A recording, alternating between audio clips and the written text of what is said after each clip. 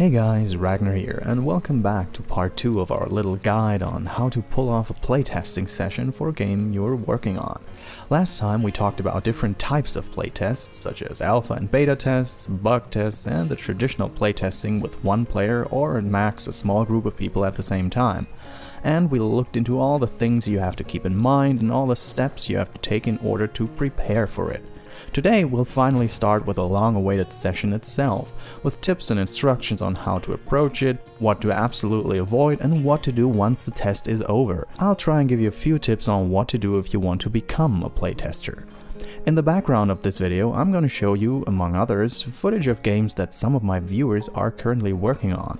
In the bottom, I'll add some brief information about it, and you can find links to their channels or greenlight pages in the description of this video, so please give these guys some well-deserved love for their hard work. So without further ado, I'm Ragnar and this is Game Design Focus. Alright, let's assume your tester is sitting in front of your game. As mentioned in part 1, you're holding your notes right in your hand and you have briefed the person about everything you believe is necessary for a player to know to get started. You have also started the recording software that will enable you to watch the entire playthrough later on. The first thing you want to make sure now is that you keep track of the amount of time played. So bring a stopwatch, or if that's enough for you, just look at your watch or mobile phone and keep track of when the testing starts. Take notes of how long it takes the player to reach critical points in your game. For example, how long they need to finish the tutorial, when they start and finish each level, how long they need for puzzles, whatever you feel counts as important progress, and write all of that stuff down. If they take a break for more than, say, 10 or 20 seconds, stop the timer, make a note about that little break, and continue when they get back to actually playing. As we've said, you want to keep track of the actual playtime. Furthermore, you should also take notes when people are trying out new things, exploring things, especially when it's something you didn't foresee they'd do. And trust me, this will happen. They go off in directions you didn't expect, or they try to have fun with your mechanics in a way you didn't anticipate. Write it down. That stuff's valuable information. Now, one of the most important things to keep in mind all the time is that you want to reduce communication with your tester as much as possible. You'll most likely feel the urge, because your game is in an unfinished state, to make excuses or explain yourself when something isn't working as it's intended for the final release. When there's bugs, glitches, missing assets, placeholders, you'll be tempted to say things like, "Oh, that isn't supposed to happen," or "Okay, we're definitely gonna fix that." But don't. Resist that temptation. It's really hard, but most players won't even notice these things as they experience your game from a completely different perspective than you. Also, avoid being a guide for them. Never tell your player what he's supposed to do. Never give them hints when they get stuck unless it's absolutely vital and the current state of your game is missing the exposition for these hints. Because once the game is released, you won't be able to travel to each player individually and give them hints, right? So just let them play. If a player gets stuck, let them beat their heads around it for at least 30 minutes. It's gonna be agonizing for them, and it's gonna be even more cringeworthy to watch. For instance, when they are attempting to solve a puzzle and it looks like the solution is so close, but they just won't get it. Don't help them. There is good information in watching how they struggle and why. Now, it is okay to sometimes go ahead and ask questions like, "What are you thinking right now?" or "What is it you're trying to achieve?" as long as you don't make it sound judgmental or pretentious. Also, if you realize that the player's obviously stuck and it feels like they're about to give in and quit playing, that might be the point where you can give them hints, but never give them direct instructions, but rather try making them ask the right questions themselves. Hint them to something that they might have overlooked, like, "Okay, what are you trying to do? What's your goal here? And what would you need to achieve that?" If you have to give hints, then make it subtle. Something like, "Maybe there's another ability you'll learn but haven't used in a while that could be of help." Questions that lead the player to the correct pattern of thinking, so they find the solution or they learn the ability they need on their own. Just like Morpheus says, "But I can only show you the door. You're the one that has to walk through it." At some point, your tester might start asking questions like, "Am I supposed to do this? Is this right? while being watched, and usually I recommend to respond with silence. In order to make this quiet demeanor of yours not feel totally awkward for them, you should warn them beforehand that you'll not be answering every question they ask, because it's about seeing a person play on their own and not give them a walkthrough. If it feels too cumbersome for you to say nothing, you could just answer something like, "I won't answer that, just play as if I weren't here," or something along these lines. And to go full circle with everything, make notes of all of this.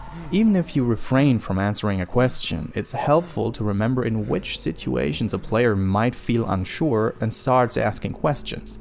Because mostly that doesn't happen when everything's going straight forward, but when the game throws more information at the player than they can process at once. So write it all down with time codes. If you have more than one tester, it might be helpful to walk that extra mile and build some metric recording routines in your program, meaning that your game automatically logs times and certain events triggered in a playthrough into a text file or a database. Heck, this is even super helpful if it's only one person. The rule of thumb is the more data you can gather, the better. Alright, at some point your test run will be over. For how long you want people to play is totally up to you and depends on what kind of data you want. If you just want to find out how new players approach your game, the session doesn't have to be that long usually. On the other hand, if you want to find out how long a player usually spends with your game until they naturally feel like taking a break or quitting the game for good, that might take a little longer. Or maybe not so long in case what you created is far from being engaging. But when the test is over, first of all, remember that you're not doing this as a validation that you've done a good job. That's not what this is about. This kind of approval comes later, after the release or when you go gold. You might very likely receive negative feedback and/or find that people didn't enjoy the game or at least certain aspects of it. And that is good. I can't stress that enough. It's great that you have actual feedback and know in which parts your work still lacks polish and refinement, or is even in need of a complete overhaul. Players not liking the game is what you want now and not later, because now you can still fix it. Once you've released it, that train has sailed. Therefore, there's a certain risk in playtesting with friends and family, because people that are close to you might be careful not to hurt your feelings and avoid giving you negative feedback. Let them know directly and beforehand that it's totally okay to be harsh and critical and that this is actually what you're looking for. Or if you want to be a bit more manipulative, you could tell that they will in fact help you less by saying good things. So it might require you to somewhat draw the negative criticism out of people, because in person most people are really reluctant to offer negative feedback over positive. So try not to look super happy when they encourage you what you've done right, because that will also make them feel happy and it encourages them to only say nice things and avoid the bad. Be a robot. Hide your emotions. Also, don't put answers in their mouth, like asking, "Did you enjoy the third stage?" But instead go for a more diplomatic approach, like, "What do you think about the third stage?" Technically, it's just semantics, but this kind of post-playtest interrogation really requires a certain amount of diplomatic eloquence. But interrogate you must, so have another questionnaire prepared, and this one specifically with questions that will probe deeper into the player's experience during the playthrough. I can't give you an example questionnaire in this case, because it's completely dependent on your game and on what you want to know from the player. But do it instantly, as soon as possible after the playthrough. And I'd even recommend you do it by asking them verbally and recording the answers with a microphone instead of letting them write it down. A, because people are possibly tired or exhausted after playing for a long time and therefore might rush the answers and leave some things out. And B, in an audio recording, or maybe even in a video recording, you'll get a plethora of additional information between the lines, because, you know, everybody lies. So when you take facial expressions, intonation, gestures, meaningful pauses, etc. into consideration, you'll find that even more elliptical persons might provide you with a lot more intel than it seems at first glance. So ask them if they understood the mechanics and if they're able to explain them. Ask them specific questions about their understanding of your game. Ask them to retell the story in their words. Ask them if something confused them. Ask them if something frustrated them. Ask them if there was something that they thoroughly enjoyed. Ask them if they have any feedback and suggested improvements for you, and so on and so forth. Now, when you're through with this, how do you interpret these results? How do you draw conclusions? How do you read all the data that Playtest provided you? Just like with the questions before, I can't give you a clear and direct answer to that, because likewise, this depends on your game and on what you're looking for. But what I can do is give you a sort of prime directive, and that is be self-critical. Don't be disappointed, don't be offended, and never lie to yourself. If the results show that 3 out of 10 people didn't understand stage 4, then don't try to talk it down or find excuses. Be straight to yourself and admit that stage 4 is in dire need for refinement.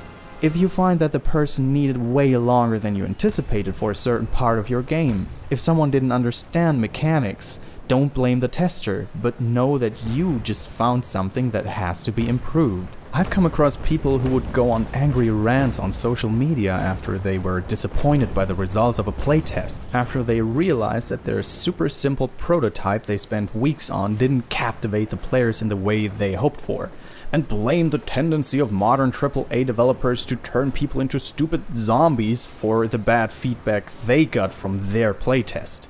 Well, this doesn't help them at all. Blaming others for something you didn't get right is a Dunning-Kruger effect. So, I'm repeating myself, but become a masochist. Enjoy everything negative you find about your game, because that's what this entire session is about. And that's how you should read and interpret your results, as a foundation for optimization and iteration. Alright, that's all I have on how to perform a playtest for now. If you should have questions, please feel free to ask them, and if you have something to add, you're just as welcome to do so. Before we wrap this up, there's still the matter of what to do if you want to become a playtester for someone else. So the first question you should ask yourself is what kind of game you want to be testing. If you want to take a look into a big budget AAA title that's in development, and yes, that's absolutely possible, those guys are constantly on the lookout for new testers, then be aware that proximity is your friend, meaning the closer you are to their developer studios, or for that matter to the places where they hold the playtests, the more likely you're gonna get invited. In the case of Valve, for example, it helps to live in the Seattle Bellevue area, and they completely limit the application for playtesters to the US only. And yes, they mostly do those tests in-house, because they simply can't afford leaking early builds of their games to the public. So you're gonna have to apply. All of those companies have application forms or special email addresses hidden somewhere on their websites. That's what you have to dig for. But because Ragnar is your friend, I've added the links to a handful of companies like Valve, Microsoft, UBISOFT, ACTIVISION, EIDOS Montreal, Bethesda, GEARBOX, Paradox, Electronic Arts and Nintendo in the description of this video. So go ahead and send an application as a tester, and make sure you thoroughly check for proper spelling and grammar. I mean, if you ask me, you should always do that, no matter in which context, but this one is an application, so make sure you make it concise, short and to the point. And the same goes for indies, small team projects or even hobby games, because those guys are equally in constant need for testers. In this case, it's probably even a bit easier to get in contact with them. Because, well, the internet is your friend, but you'll have to become proactive and scout for them. Look for small teams scouting for testers, for instance on Reddit. You'll find people on the subreddits r/playtesters, r/gamedev, or r/gamedesign from time to time. And there are probably more subreddits focused on making games where people might be asking for testers to come forward. Look in communities like Desura, Gamasutra, GameDev.net or Stack Exchange.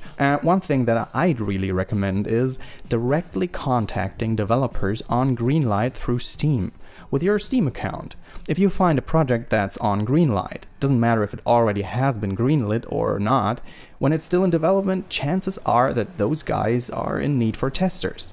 And no matter which route you take, approach them with a friendly message. As always, try to keep it brief and direct. Don't waste these guys' time with a 20-paragraph long essay on how much you love video games since you were a child, like I do on my channel.